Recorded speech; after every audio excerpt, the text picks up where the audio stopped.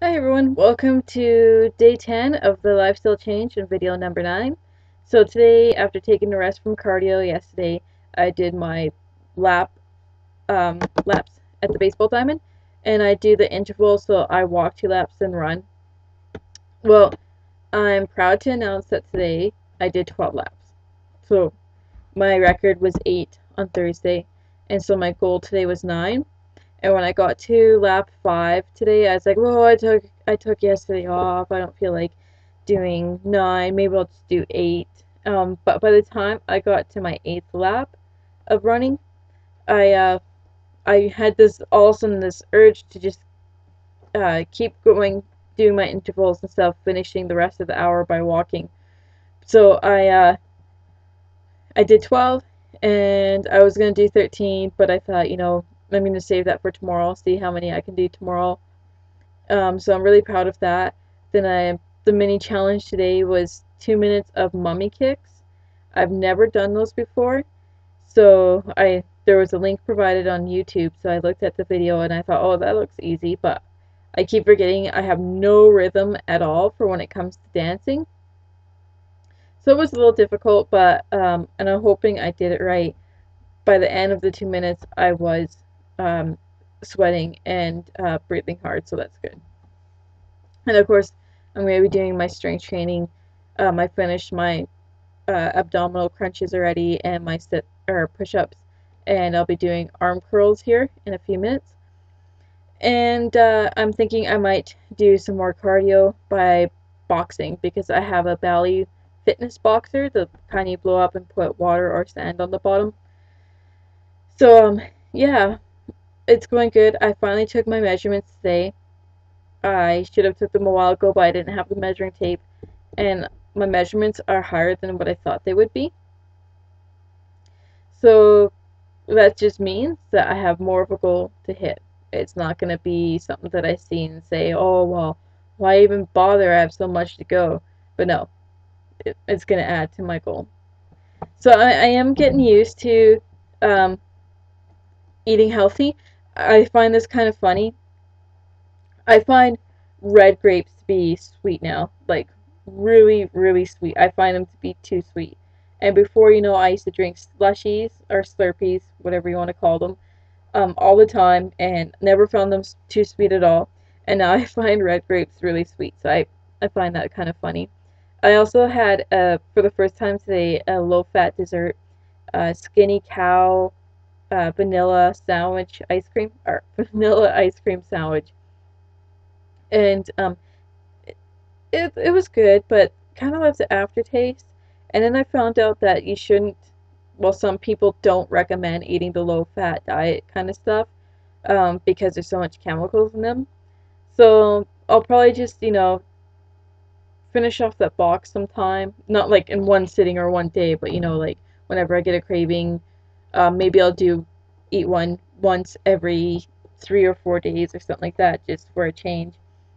Once it's finished, I probably won't buy any more of the diet low fat products like that because, um, I don't want to put a bunch of chemicals back into my body after I detox. So, yeah, other than that, things are going good. And I'm hoping all my other friends on YouTube who are trying to change their life, I hope they're having a good last couple days. And I thank everyone for the support. I thank you all for the subscriptions and watching my videos. Um, my mom said to me today, what is your goal? Like, you should get under 200 pounds and then maintain. But my goal is I want to get under 200 pounds by the beginning of September. That's my first goal. And then after that, I know it's going to take lots of hard work. I'm not expecting it to be done overnight, but I want to get down to 145 because the lowest weight my mom has been in her adult life was 148 just before she had my sister. And I want to be able to get below that. And so that's my goal. And I can't even remember last time I was 148. I was probably maybe 15 because I was average weight. I was skinny when I was little, and then I got average weight when I hit 10. But then when I hit 14, the weight just piled on, and I went to natural pathy doctor, whatever you want to call them. And he figured that my hormones were really out of whack. So he did some testing, and sure enough, I guess during the beginning of my period, one of my hormones just goes right wacky, like way more than it should.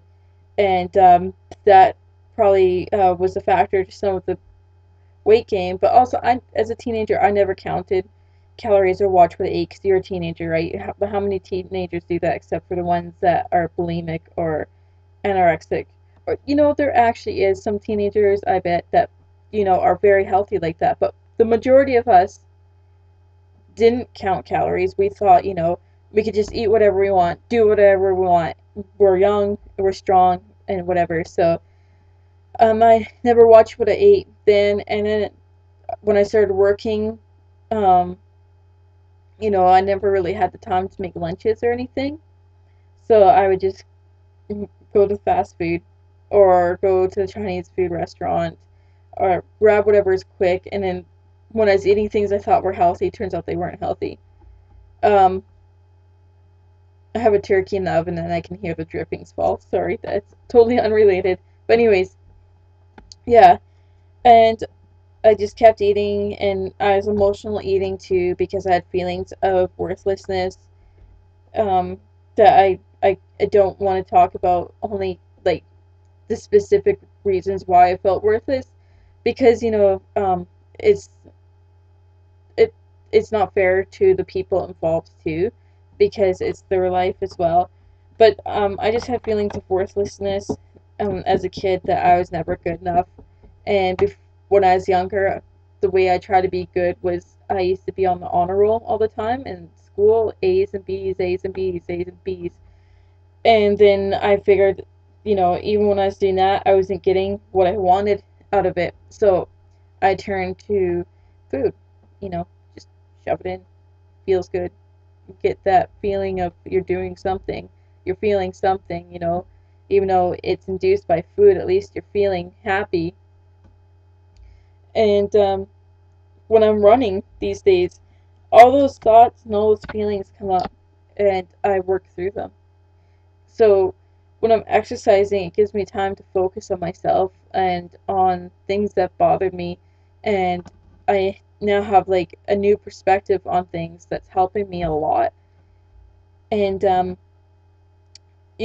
really appreciate that. I'm hoping this will be a good experience for me for my anxiety and all my worries and stuff.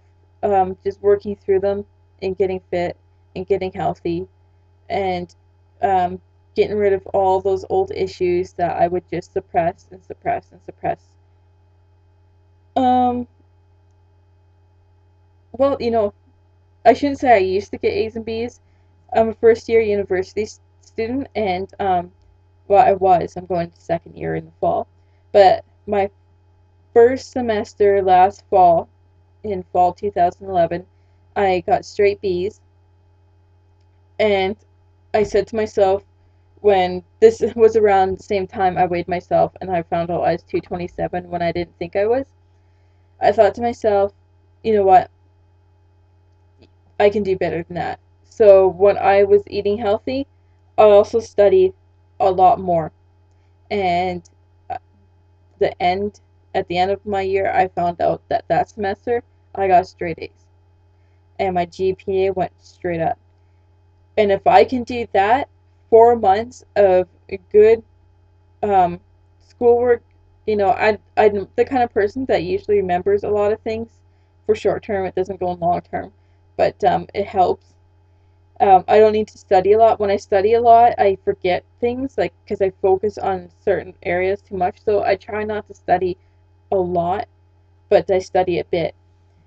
But yeah, I was proud when I got my results back from all my classes. I took 4 classes, and I got straight A's. And if I can do that in 4 months, I can do anything. If I just push myself, if I just say you're worth it, if I can say you can do it, I'll do it. Just like today, when I didn't want to do more than 5 laps and I pushed myself and I ended up doing 12 running laps, you know, I gotta remember my mind is stronger than what I think it is, and I gotta believe in myself. I can do it, and I can do this. I can be 145. It's not gonna take me 4 months, it's gonna take me longer, I know. And there's gonna be times when I plateau, times when I think that, you know, nothing's happening, I should quit. But I'm gonna keep going because this is my life and I deserve it. And um, I'm just not gonna give up, you know, just never. So I thank you all for subscribing to me, and I hope you're all having a good Saturday. If it's Saturday wherever you are, I miss someone who watches from Australia, so happy Sunday. Okay, so you guys have a good one, and I'll see you tomorrow.